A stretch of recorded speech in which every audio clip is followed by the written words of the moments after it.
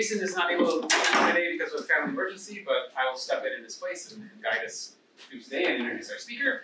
My name is Adam Kotovich. I'm a postdoc with Jason. So welcome to everybody who's, as Jason says, welcome to everybody who's been here before or not. And are there any GES-related announcements? Right. So I have an announcement, and that is about Megan Sayre, who is going to be defending her thesis on Monday. Yes. And so, as you all know, Megan's been a great contributor to the IDA. And it's at 1:30. 1:30. So, and in Garner 2207. Okay, and there will be announcements coming out, but Yes. get that on your calendar. So that's wonderful. And also, just to say, please, as students and faculty, reserve March 21st through the 23rd. We'll be giving you more information about the students coming in for interviews. So keep that on your calendar. And on Friday, the entomology students are going to have their symposium. And I think some of our good students may be presenting during that time. And we're also having students coming in visiting who may be part of the NRT programs. Yeah, I was just cleared to be on the board of science counselors for the National Toxicology Program at the National Institutes of Health. So I'll spend 4 years here doing toxicology. It's a hard time.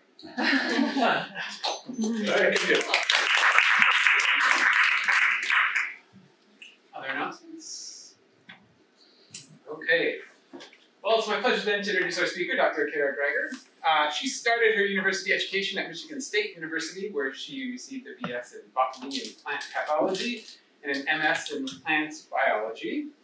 She then went to the Technical University of Denmark to receive a MS and PhD in environmental engineering. Since 2011, she has been a senior environmental research scientist at RTI International in Durham. And in 2017 and 18, she was a Duke University visiting scholar. Her key areas of research focus on strategies to understand and make decisions regarding the societal impacts of risks, technologies, and products of innovation. In the past decade, she has evaluated health, environmental, and social impacts of nanotechnology and nanomaterials, and recently has worked on the governance of geoengineering, which we'll hear some about today. And most recently, she has been working with colleagues at NCSU over the past 2 years on the responsible innovation of nanomaterials. And most significantly for us, she will be joining us as a senior research scholar in GES starting in the middle of March. So it's a great opportunity to get to hear from her today. So. Thank you so much. That was a great intro. I'm really happy to be here, and I really look forward to meeting all of you in the coming weeks and months. So I'll be over in Hum Library and planning on attending this seminar series that we're choosing. So yeah, really looking forward to getting to know everybody today. And I realize what I'm going to talk about is probably very different from maybe what you normally work on. But the commonality will be within risk governance and decision support mechanisms with this emerging technology. So actually what I was going to do is just kind of give a brief intro. I'll probably make that extra brief because of the nice intro that Adam gave me, about who I am, what I've been working on, so you can kind of get to know like maybe my core research areas and where I'm going.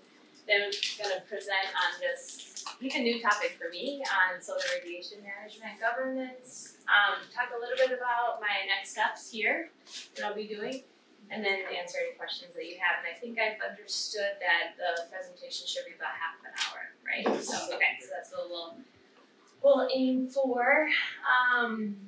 Okay, so yeah, as Adam mentioned, I'm currently at RTI, and I was also at Duke University recently, and the work that I'll present today was with colleagues at Duke University.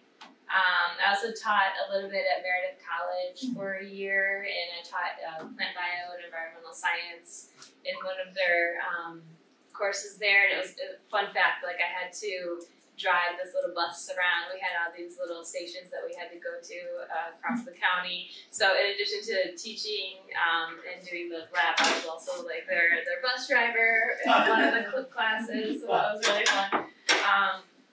yeah, and I was at the Technical University of Denmark, or DTU, for a while. I lived in Denmark for almost 10 years, and have a lot of close collaborations and have colleagues still there. And then I was at MSU. So, okay. Again, I'll be coming soon. Here. So, my core research areas are, again, really within this messy intersection of risk analysis, risk assessment, risk governance of emerging technologies, focusing mainly on nano. But I've also dabbled in a little bit of other emerging technology fields and decision support methods, so for emerging risks, also related to risk ranking and prioritization, and as well as uncertainty. So right now I'm one of the co-PIs on this RTI-NC State collaboration called Water Sustainability Through Nanotechnology. Jacob Jones is the PI. So this is how I got to know even more folks here at NC State is through this collaborative program and project. And I'm also the lead, the RTI lead on this Calibrate project. It's funded by the European Commission, and it is very broad, and it focuses on risk governance strategies for nanomaterials. So I will still be involved even after I come to NC State, but as an advisory board member. I also have additional expertise in food safety and policy since I've been working a lot with FDA over the years. I've worked doing expert elicitation, and yeah, maybe I can use some of this going forward as well. I've also been working a little bit in sustainable swine biogas production here in North Carolina with folks at RTI. Dabbled a little bit in ethics of artificial intelligence. There's a lot of interesting work going on right now in this. And then you'll hear about the risk governance of climate engineering in a second. But fun fact, I also have one official publication on SynBio with colleagues from the Army Corps of Engineer as well. So anyway, I wanted to share that with you since we're here in the GS seminar. Okay, so now I'm going to dive right into climate engineering governance discussions. And I always like pause when I think about this topic because I'm like, wow, like we're, for me it's like very, it's a big topic, right? I mean, I have children, I'm sure you do too, and so it really strikes home to think about like our world, our planet, our, society. So I probably don't need to tell you that the impacts of global climate change have never been more, in our face as a society, in the news. Probably maybe for the first time, your friends and neighbors and families are maybe even talking about it, right? So it's really here, it's really present. I mean, we saw the devastating effects from Hurricane Florence and Michael last year. My father had a waterfront home in New Bern, in the historic district of New Bern, that was completely, ruined, first floor ruined. He's still working 12 hours a day trying to renovate it. Anyway, so it's really like, okay, hitting home. So it's happening. And we've had students going on strike recently because they're saying, hey, this is our future, guys. We need the politicians or other decision makers to take this more seriously. We're going on strike. Lots of things being led by this amazing activist, Swedish activist who's 16. Anyway, so, we see it. It's here. It's in our face, in the media. And it's pretty clear that, we need to act. In fact, the Paris Agreement, one of the outcomes is that we really need to try to hit the 1.5 to 2 degree warming threshold in order to avoid many of the most severe impacts from global climate change. Anything above that really can have devastating effects on our society and economic output.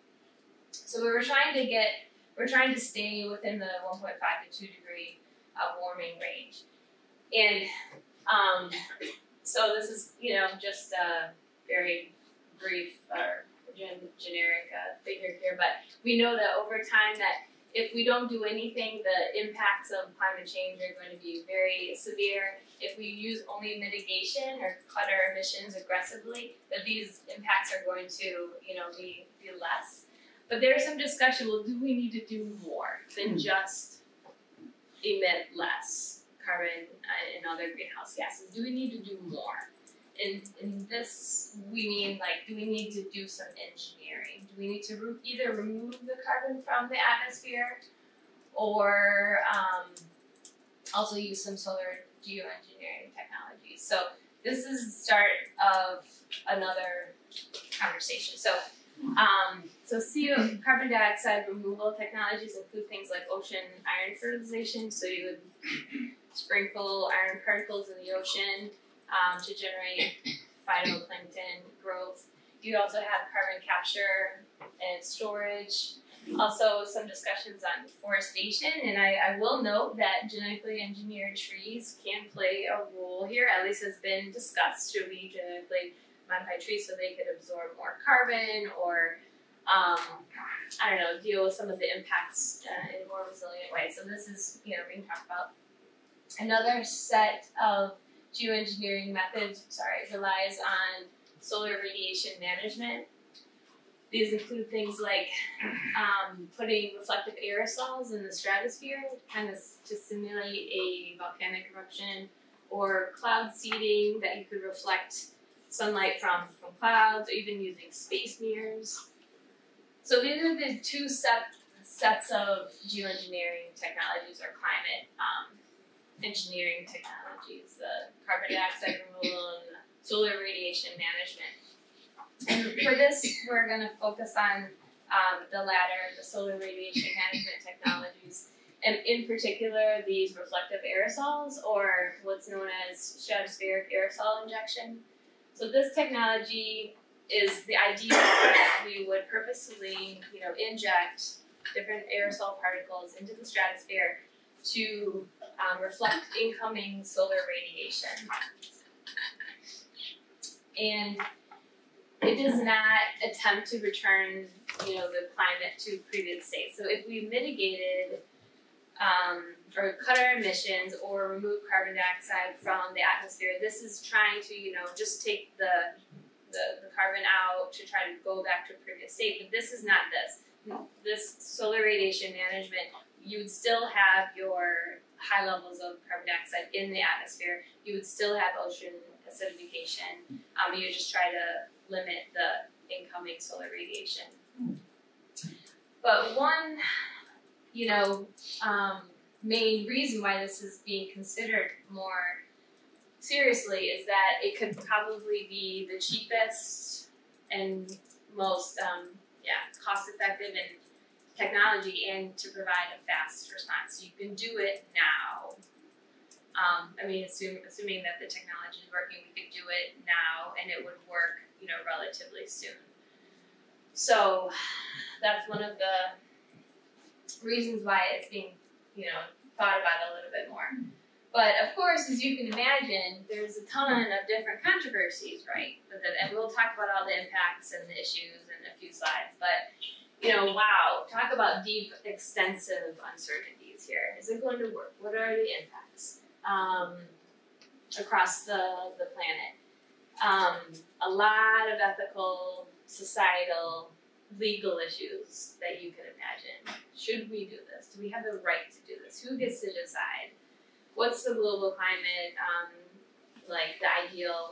What are we trying to set it at? Who gets to decide that? Who's the winners? Who are the losers? How do you even make decisions?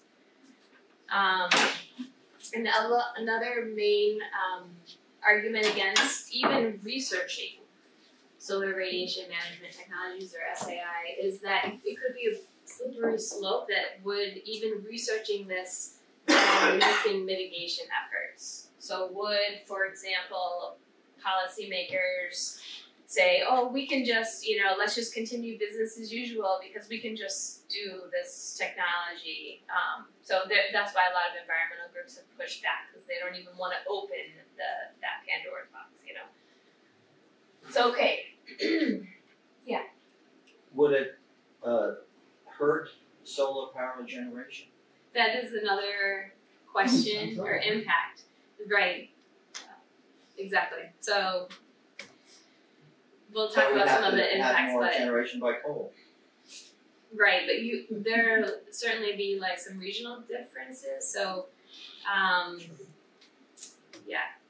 Anyway, okay, so now yikes, right? Talk about tough decisions. On one hand, you have the risks of climate change and the fact that we've had decades of international discussions and agreements, and I mean, it's great, but have we really decreased our global climate emissions? I mean, so this is a situation, okay. Are we going to be able to do it? Certainly not. It doesn't look like it if we're trying to aim for a 2-degree warming limit. But on the other hand, we also have the whole risk of climate engineering. Well, does even work as it's intended to work? We have a lot of different lessons from other technologies that haven't exactly worked how we initially thought that they would. So will it work? What are the potential impacts?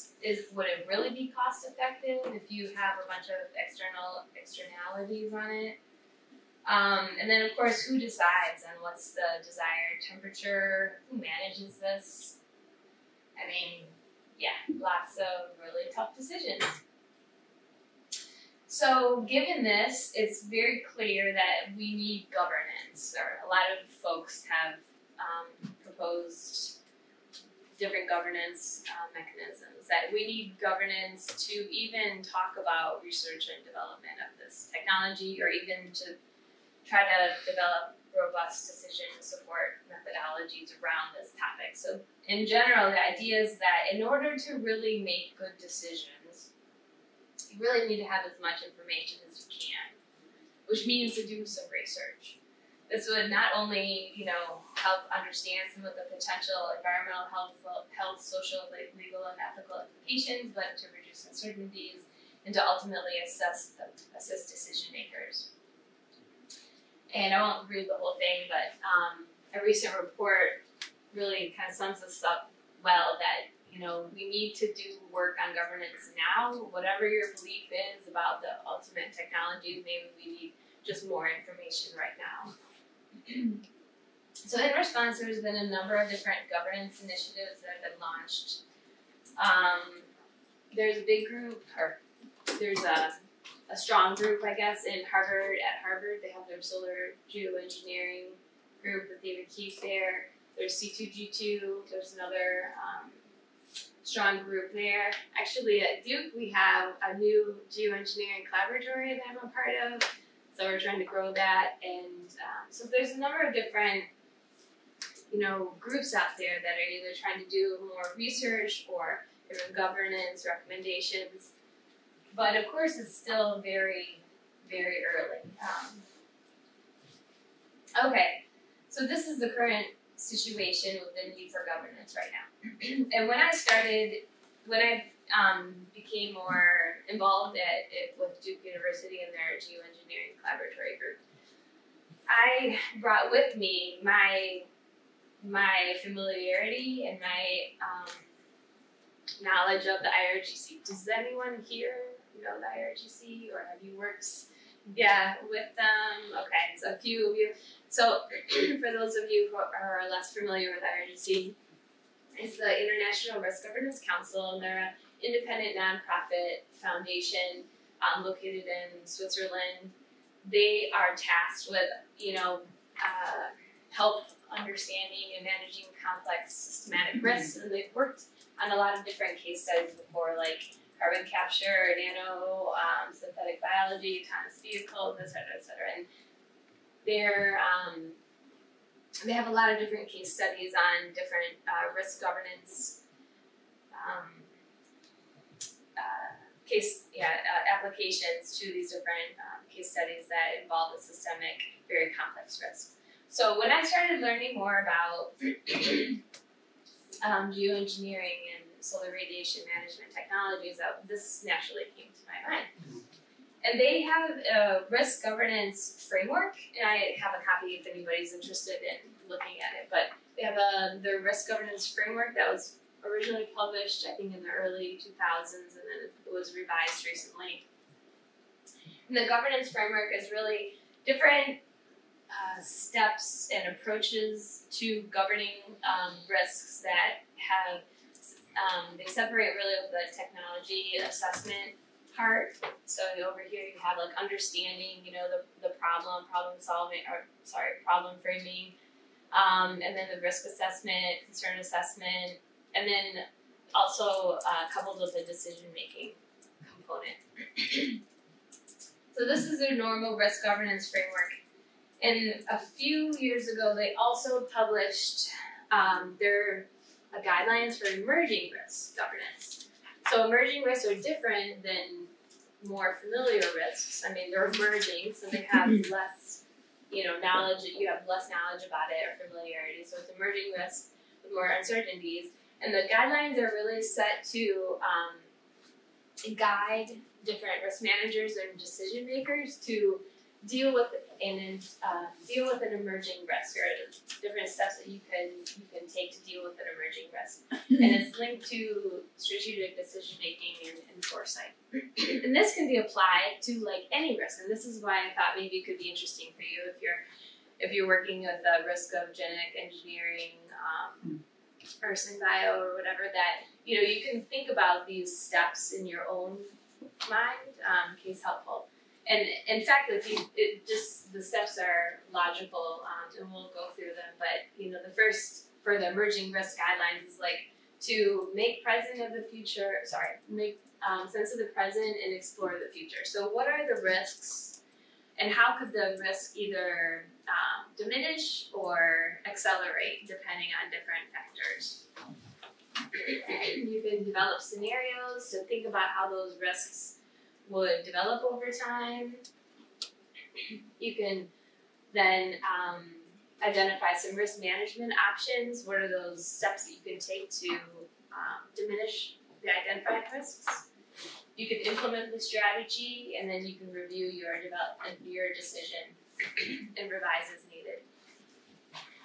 So this is the general framework for the emerging risk governance guidelines. And so back to solar radiation management or stratospheric aerosol injections, I thought, I wonder how the risk governance, the guidelines for the emerging risk governance would work in the case of stratospheric aerosol injections. It is an emerging risk, and IRGC seems to be pretty good at handling risk governance and emerging risks. So let's see how this framework, is, or how it performs for stratospheric aerosol injection. So actually, I got this idea during a presentation at Society for Risk Analysis meeting. I don't know if any of you go there by. David goes there. Yeah. Anyway, so that was at this presentation, Sloan's presentation, that hi, let's maybe check this out. So we, in this perspective commentary article that's in Environmental System and Decisions, we walk through the different steps of the IRGC's Emerging Risk Governance Guidelines for stratospheric aerosol injection, and the idea is really to look at best practices and to further the field of decision support for solar radiation management technologies. So what I'm going to present here is just really a snapshot of it, because I didn't think it was really worthwhile to get all into the weeds of the analysis, so I'm just going to kind of show you the most important point, and then maybe you can think about it in your own mind in terms of how you could apply such an approach to your own risk field.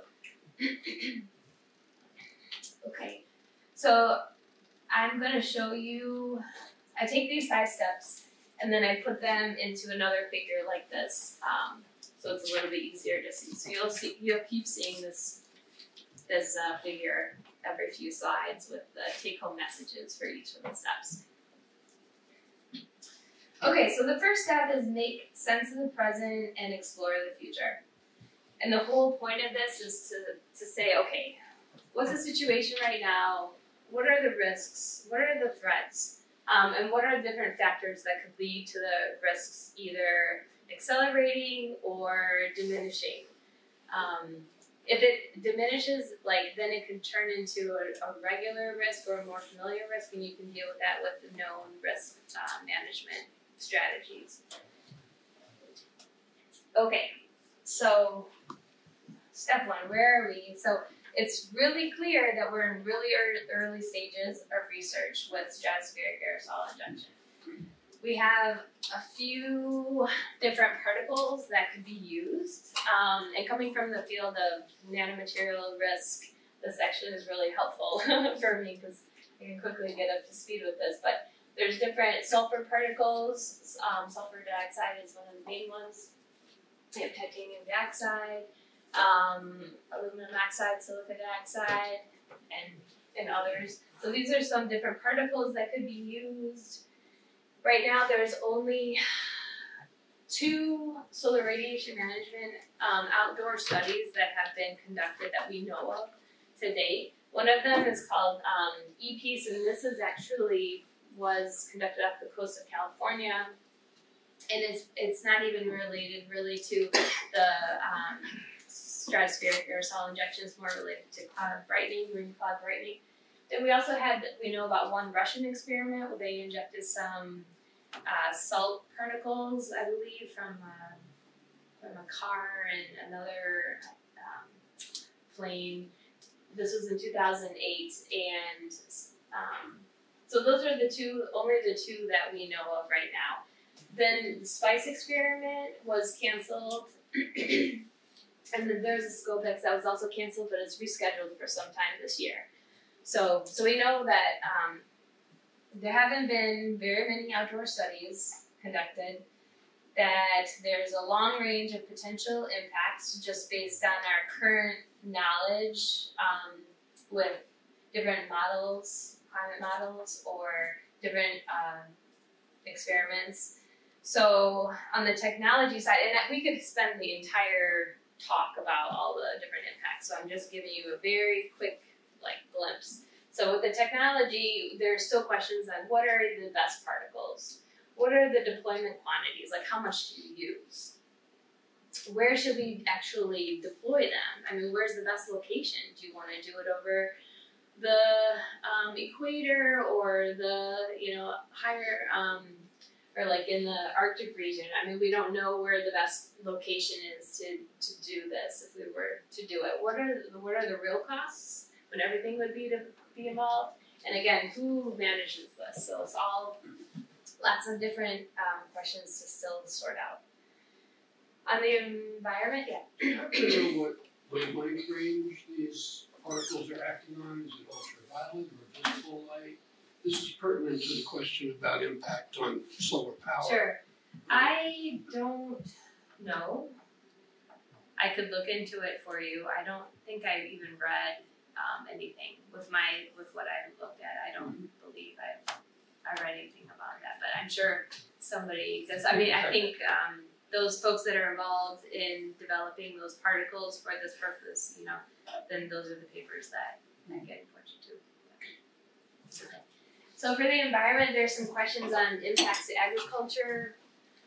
With this changed precipitation patterns, I believe that there's some discussions on impacts on monsoon patterns, other ecosystem functioning. Would this increase your acid rain deposition? And another big question is what happens if you stop suddenly? So for example, let's say we rely on this program for our climate management, and then there was a war, and then the program had to be stopped suddenly. Then we were pretty sure that the rate of warming would be very sudden, or there'd be a really high increase in warming in a short amount of time that would cause very severe impacts. So, and there's a whole range of other impacts as well. But from the social, ethical, legal side, would this impact all of our international discussions on reducing emissions? Could this be weaponized? Would there be regional disparities? Winners and losers? That's probably going to lead to international tensions. What happens if you have a rogue actor? So somebody with money could do this on their own, and then you impact the rest of the world. And so, I mean, you can only imagine all the different scenarios that could unfold. So all of these risks and threats could be accelerated or diminished based on a number of different factors. So you can imagine the technologies, the SRM technologies, or other geoengineering technologies, or energy technologies, their maturity, their costs, and efficacy. So, for instance, what if we can, what if renewable energy was all of a sudden a lot cheaper, and then we could just use more renewable energy? Or what if the cost of SRM technologies was too great, then it was not cost effective to use anymore.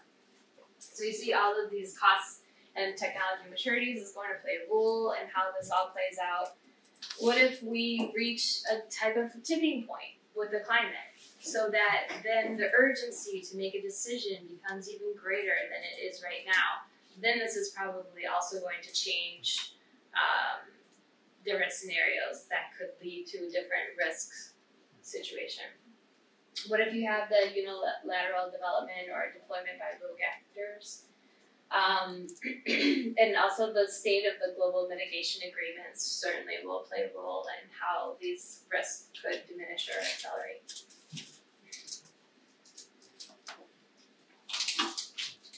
Okay, we also know that there are no international laws that specifically cover SRM right now. There are a number of different laws or treaties that could apply, but it's really unclear. And there's no governance initiatives or monitoring to date. There are a number of different governance recommendations that have been proposed, but they're just recommendations. They don't have teeth at all. And there's been very little public engagement. So to wrap up step one, and really steps 1 to 3 are the main ones, and then 4 and 5 aren't very significant. So anyway, so step 1 is that we're definitely in a very early stage of research. There's no international regulation or national regulation, and there's a whole list of different implications that we don't know about. So there could be different scenarios, and we talked about these already a little bit, like those factors that could emerge or that could lead to risk emergence or risk dissipation. So the whole point of step 2 is to really identify some of these scenarios, and a couple of different authors, and I think I'm just going to present one to you, kind of walk through some of the different scenarios that could unfold. This is work done by the Woodrow Wilson Institute. So one scenario is like there's no geoengineering, that we'd only rely on mitigation and adaptation. That could be if global relationships or global discussions are going well and people all agree to cut emissions. Another scenario is that we could do carbon dioxide removal, but not the stratospheric aerosol injections if it was seen as too problematic, or that we rely more and more on just an energy transformation policy, and we don't need also the stratospheric aerosol injection. So this would really depend on different funding priorities. Another scenario is that what if could we invest in the research and development into stratospheric aerosol injections, but only use it as an insurance policy in case we really need it, if we really reach a tipping point. Or should we develop it soon in order to avoid that tipping point? Or maybe we do solar radiation management as a part of a do-it-all approach. So we do mitigation, adaptation, and carbon dioxide removal, and stratospheric aerosol injections. So we do it all. So these are different scenarios that have been thought about, and they depend on funding priorities and the urgency to respond basically to these environmental impacts or tipping points. It's also important to note that the scenarios that we're talking about it's not just like a perfect world versus implementing solar radiation management strategies, that we are facing climate change impacts right now. So it's like, do we, are we comparing this technology to unmitigated climate change or to a strong mitigation effort? So I don't have the answer, but I'm just saying that it's important to think about that. What are we comparing to? I'm going to skip the next slide. So these step 1, identify the different risks. Step 2 works on identifying different scenarios that the risk could either accelerate or diminish. And we can see that they could be influenced by a number of research and funding priorities and other environmental conditions, of course. So the last step that I really will present is that we need to then look at different risk management options. So here are the different risks. This is how they could play out. So what could we do to try and diminish some of the risks when possible? So one of the steps within the IRGC's emerging risk guidelines is to act on the factors that contribute to the risk emergence. In this case, we think you could do additional research to understand more. You could also work in these communities of practice or code of conducts, promote sustainable design and innovation, and establish these multi-stakeholder governance mechanisms. So all of these could act on the factors that could contribute to risk emergence. You can also develop precautionary approaches. So, for example, if you were to test in field experiments, maybe you could implement monitoring programs and prohibit large outdoor studies until you have more info from the lab studies. You could also reduce vulnerabilities by establishing governance mechanisms, better inform your policymakers and decision makers to how to deal with all of these competing benefits and risks and uncertainties. And also, as well as develop more decision support tools. This is a real critical need that policymakers and decision makers need. You also you can, if you choose to, modify the risk appetite. So in our case, we think this is really challenging to implement without a global leader right now in this field. And there's even a lack of consensus on what the risk acceptance levels are. You could also use risk governance instruments to manage a familiar risk, and we don't think that this is applicable because stratospheric aerosols are an emerging risk. And finally, it is an option to do nothing. So we also don't think this is applicable because the risk won't be dissipated, and we have lots of calls for governance of climate management. Okay, so out of the 6 different IRGC's risk management strategies, we think that really the first 3 here are applicable. So that's what it shows. And then the last steps are just to implement your strategy and basically review it when you're done. And again, we don't think these are not applicable because you would really need an organization or regulatory body with oversight to implement them. So in conclusion, our analysis, we looked through the IRGC's emerging risk governance guidelines as a climate management technology. We can see steps 1 through 3, where you identify the risks, you think about how they could emerge or diminish, and then what steps you could do to actually reduce some of the risks. But we really need an organization, of course, or a regulatory body that's responsible to complete steps 4 and 5. And a recent report by the Climate Engineering Assessment Forum suggested that maybe there should be even a world commission on stratospheric aerosol injection and solar radiation management technologies that would include a stakeholder dialogue. I mean, this would be very powerful, extremely challenging to pull off, but very powerful. And so our analysis, we hope, can provide an overview of the risk governance steps that such a body could take if it were to be implemented in the near future. So that's what I wanted to share with you about solar radiation management. I will acknowledge my source of funding from Duke University. Sorry, I kind of live in an international world, so I put every language up there. And feel free to reach out to me by Gmail. And then here, when I transition to NC State in a couple weeks, I'll be over in the Hunt Library. And what I'll be initially working on is continuing my work in GRIP with RTI as well. And then Jennifer and I won a USDA NIFA grant recently to look at the social implications and best practices of responsible innovation in food and agriculture, and that will start probably in the summer. I'll still work on my risk governance work, and then proposals. So if you are interested in collaborating with me on any risk governance, emerging technology, gene editing proposal, let me know, and I'd love to hear more about your thoughts of working together. So, okay, thank you.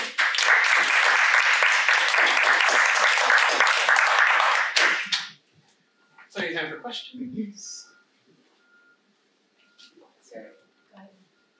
So, you know, the risk of this technology, when you talk about tipping points and such, and the uncertainty of this technology, can you balance it on the risks of our current situation and what those tipping points are? Because there's a lot of uncertainty there, so it seems like there's multiple uncertainties at the foundational level. And I guess my point is, reading about the collapse of insects and such, how do we know when we've gotten to that tipping point where extraordinary means are important or more important? That's a great question. I don't have the answer. I don't know when do you make that decision. I don't know. There's probably climate experts that have looked into that and probably have, you know, more of a substantive answer for you. Well, backing it up, the uncertainty currently, there's uncertainty moving forward and backwards, and some of that quantifiable, I guess. Is that something that can... I feel that I'm not a climate change expert, but I feel that our level of uncertainty is so deep and fundamental because there's different types of uncertainty, and there's different natures of that uncertainty. So because we are entering a new era, I don't know. I mean, if we could use historical records to predict the future, that would be one thing. But now we're entering an era where the past does not equal the future. So you have an even greater set of uncertainties to add on top of that. So I feel that it's not a scientific issue on managing the climate now. It's a governance issue. Okay.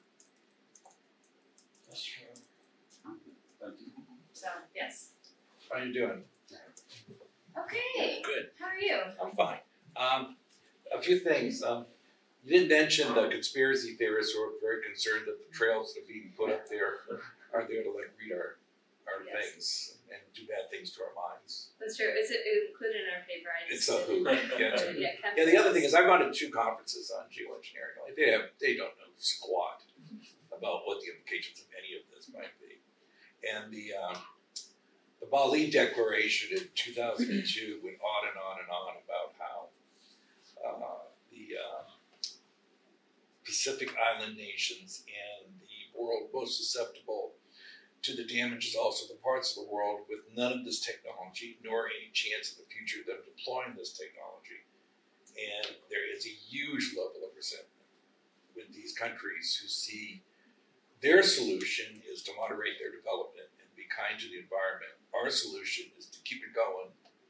Let's see how much we can expose the planet to these gases. And then, oh, by the way, we have this magic way to clean it all up. The resentment is just enormous. And I don't think anyone's really nailed that down. There was a report out of Bangladesh on geoengineering that was just, it's like frontierism, right? You're a developing country, You need to adopt frontierism. Oh, you're the United States. Keep it up. Keep doing everything you want, and then just use this magic, and it will solve everything. Yeah, the social, ethical, international implications are enormous. I mean, where do you begin? Like, there's so many issues, and it's not just new issues. They're all the underlying, like, decades old, issues. So I totally agree with you. There was a paper published, I'm blanking on the author's name, but it was about that maybe developing countries need to lead the way in solar radiation management technologies. So, yeah, controversies, we have a lot. So on the political side, there's a recognizable constituency that advocates for the continued use of fossil fuels, recognized constituency that advocates for nuclear power, ... renewable energy, whatever. Is there a political constituency that's advocating for these technologies? Not to my knowledge. I could imagine that could take place at some point. But to my knowledge, the advocates that I've been reading in the literature are even concerned scientists who are saying we're not going to hit the 1.5 to 2 degree warming on mitigation alone. So we need to do something else because we're facing catastrophic impacts as it is. So just could we do more research so we know what we're dealing with? That's what I do know. But I could look more if there's a political or industrial. It's kind of a follow the money question. So, those other constituencies that I give you examples of, they all have, there's a money flow, right? There are economic interests at stake, as well as in some cases altruism, right? The people promoting this idea, they may have altruistic intentions, but I don't see any indication of an economic foundation. Sure. This could emerge in the future, but I don't know that it's there yet. Right. One of the impacts or concerns and recommendations has been regarding private funding. That there could be concerns, if private funders were to fund this and their motivations were not entirely altruistic as well. Some of the Harvard people are being funded by oil and gas. And coal, but oil and gas. Because this becomes an alibi Right. so that we don't have to decrease our carbon emissions. You got it, of course. Yeah. Right. Yes.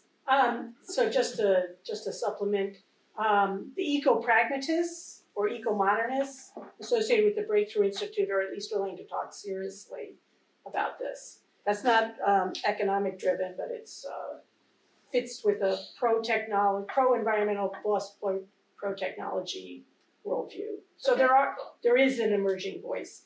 I want to ask a question that just kind of also came up.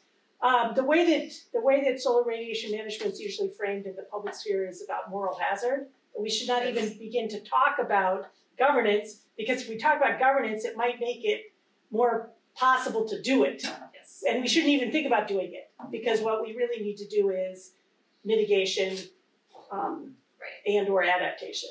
Exactly. That I mentioned that earlier, like it was seen as like a slippery slope. I guess I didn't use the word moral hazard, but do we even talk about it, or or should we not?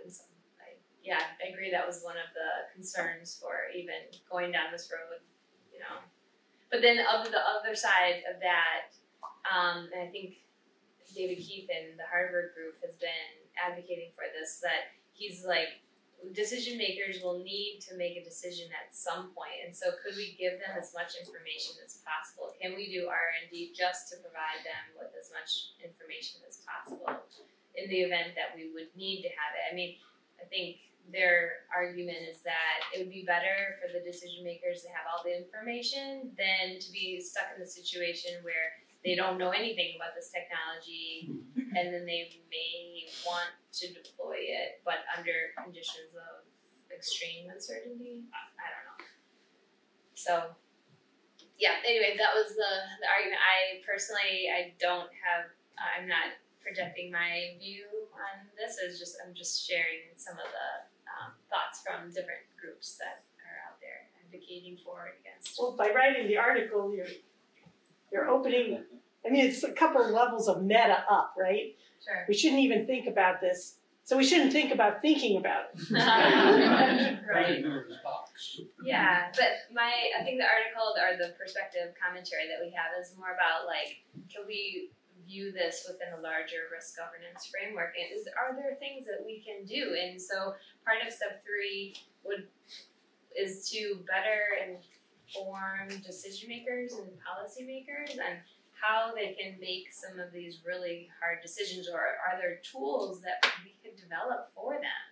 Because and this is what we did at FDA on some food safety projects that I was working on and managing. Like that, the FDA, they were interested in developing like some transparent, robust decision support tools because they were really challenged by handling all the risks, benefits, uncertainties, stakeholder views. What do we do, for our unique case? So, so my point was like, maybe there could be some work, some actual research that develops different decision support tools on this topic that they could, even like an MCDA analysis, like they could develop such a decision support tool that can be modified. Say, if they really wanted to be risk averse, this is your climate management portfolio options here. And if you wanted to be less risk averse,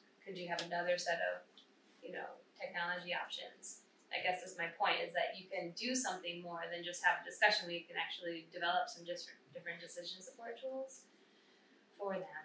So, hope that makes sense. Yeah. I'm behind the camera, sorry. Did you guys see the article yesterday in Quanta about the clouds that are disappearing and it'll cause like an extra 8 degrees? If you get a chance, read it. It's super scary.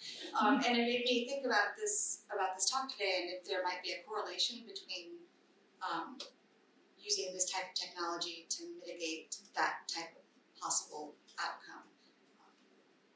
Thanks. I'll check it out. Yeah. I've not seen it. It really, it's very scary. Right. I was just wondering, from the moral hazard perspective, I don't know if the cat's already out of the bag. I mean, there's no way not to discuss this, but I'm not sure. But I do think that Henry brought up this thing about solar panels or something like that, but I think about agriculture. So what % decrease in solar radiation do they need to hit in order to do that? And we keep talking about increasing yields. Corn doesn't yield if you have a lot of clouds. Right. So I don't have the answer, but I know that this is one of their discussion points as well. Is that what we want to rely on solar energy for a number of things, and so this would have a decrease in that. And I don't know. So maybe then the discussion is about, could you deploy these particles in a certain area, like at certain locations that wouldn't have solar panels being impacted, maybe it's not just a yes/no question, but like how you do it. Yeah, then you're going to affect, photosynthesis in the ocean. Right. I mean, it seems like a non-starter to me that you can't decrease the amount of solar radiation onto the Earth's surface without having ecosystem-wide impact. Right. Yeah, sure. Understand, so, I don't know. Right. This is where the question of wavelength comes in. What's that? This is where the question of wavelength comes in. If the particles are the size that blocks ultraviolet but not visible, we avoid some of the issues that you're concerned about. Because the way the greenhouse effect works is UV comes in and then gets shunted down to lower wavelengths and trapped, right? But if you can block it when it comes in as UV, potentially So I this think could work. this is what they were what they're trying to work on. You know, like in step one, I said that we're in a very early stage of research, so they're identifying the particles. Like, what are the particles? What are the sizes? Like, how could we do this best? I think that's where they're still trying to figure out. So you mentioned SPICE and something Scope ProX, X. ScopeX, Yeah. and they were canceled. Can you expand on Yes. that a little bit? Yeah, for the SPICE experiments, What is SPICE? I haven't Okay, tell me about it. It's with stratospheric aerosol Okay. injections. I think the UK, and I have more of it in my paper, so, but the UK had this whole project with stakeholder engagement about stratospheric aerosol particles, and they were planning on deploying it. But in this case, there was public outcry, and I don't know if this was the one where they also had some conflict of interest with the innovators, Okay. where I think, the researchers involved, they had also filed a patent. And so then when people got wind that they were involved in some patent, then people got upset, and so then they canceled that. The ScopeX that's coming out of the Harvard group, it was canceled also, I think, from media pushback or something. But then recently they want to do it again, and I think they're just using some like salt particles, not all of the silicon dioxide or whatever particles. They're trying to do it correctly. I wanted to add to Fred's comment. So right now with agriculture, one of the big calculations is, does the increased CO2, or how does the increased CO2 stack up against the costs of things like photo respiration due to warming? If you flip it around and have increased CO2 and less temperature, but less light, then you suddenly have to ask, are we able to use all the increased CO2 without enough light Right. to run photosynthesis? So you would have to rewrite a big chunks of climate models. Exactly. So there are some climate models that are trying to factor in stratospheric aerosols, and I know the group at Duke that I've been working with, they're starting to work on those climate models as well. And so I think in the next few years, hopefully we'll get more data that's coming out of these models that have been adapted for this. But anyway, there's still, I would expect, large uncertainties and variations. If I can throw one more in terms of like land area, if you assume the oceans are important for photosynthesis, about 40% of the land area has some kind of agriculture on it, range or crops. So that leaves you 20% of the globe where you might, if you could even contain it that way, you might not expect to have issues. It does seem like a major hurdle. Even if you can contain it, you don't have that many options or where you could block light without expecting to cause a problem. And we have time for one Give you very quick comment. This discussion was completed in 2009 at the UK Royal Academy that studied this. So if you want to go see that, this debate will be resolved. The other thing to keep in mind is that remember that he didn't mention the rich dude who decided to drop all that iron in the ocean. Iron fertilization. Because that's the big issue is what do you do with those crazy dudes who are doing this on their own? Yeah, the rogue actors. That's the scary part of this. Sure. Because you could cause regional droughts pretty easily by doing a whole bunch of stuff up in the atmosphere. But again, the point is you need a governing body. You need at least, someone in charge to communicate, to monitor, to, be in charge of this. Right now, it's like definitely falling through the cracks. Right. So that's why the governance initiatives have been launching different recommendations. And that recent climate report came out with the suggestion of having a specific body on SRM. Thank you.